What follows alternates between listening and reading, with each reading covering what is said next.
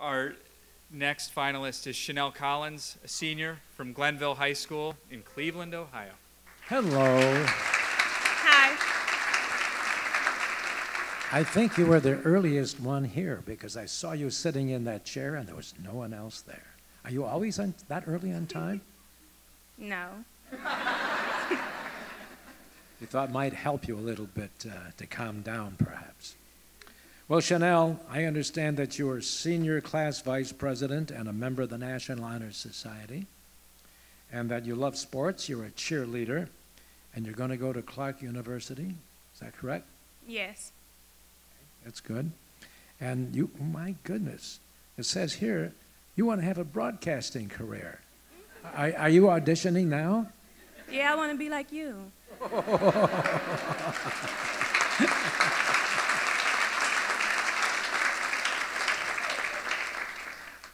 Come and see me about a job, will you?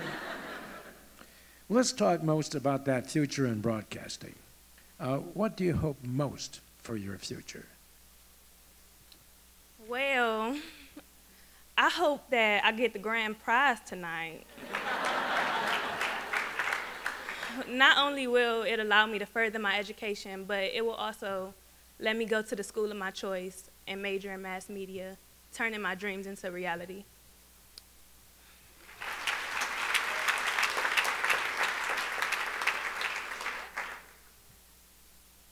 Gang violence everywhere.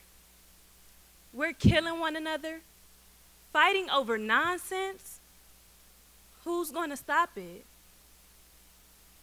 In July of 2011, I had no clue at all. I had no one to turn to. I realized I lost my mind, my best friend, and my brother. The feeling of hopelessness and devastation was unbearable. I felt empty inside and turned bitter. My childhood friend was gone. Not physically, but he was someone I no longer knew.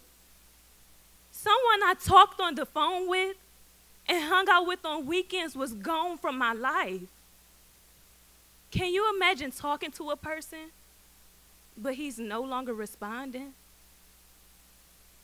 This incident was killing me. Because of this, I no longer live in the moment, but through memories. But not all memories are good memories.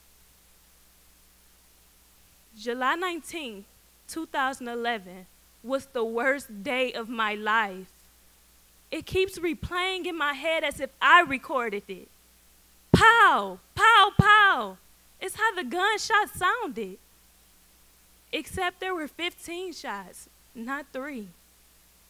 There was blood all over the ground. Chu was gasping for air as if he was drowning. His eyes were rolling to the back of his head. Tears were falling from mine. I watched my 15-year-old friend get shot, leaving him brain dead and unresponsive. Chu could no longer walk, speak, or breathe on his own. The shooter destroyed him. Why? Because he walked down the street he did not reside on. After the shooting, Chu was picked on and humiliated because of the way he looked. Words like vegetable or even a hopeless dead man filled the air. The amount of pain that built inside of me was awful. Why did Chu deserve this treatment? Why did it have to be him? I was not only frustrated because my friend was no longer the same person, but because I could do nothing about it. I didn't want to be next. I was scared for my life. Cleveland's crime rate is ridiculous. I should feel safe in my neighborhood.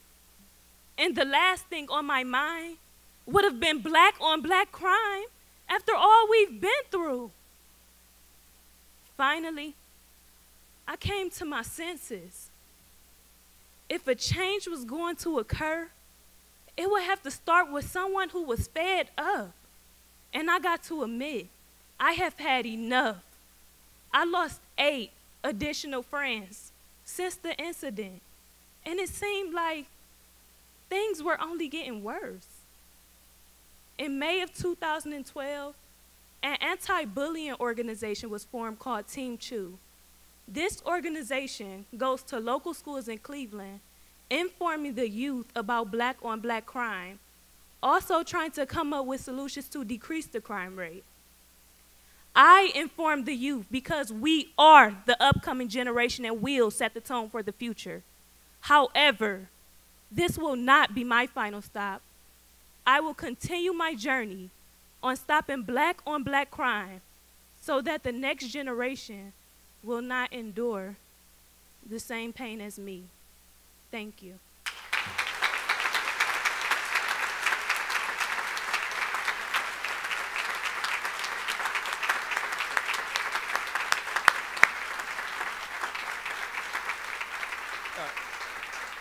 Little known fact about Chane'l. Backstage, she asked for a copy of her speech. She did not need it.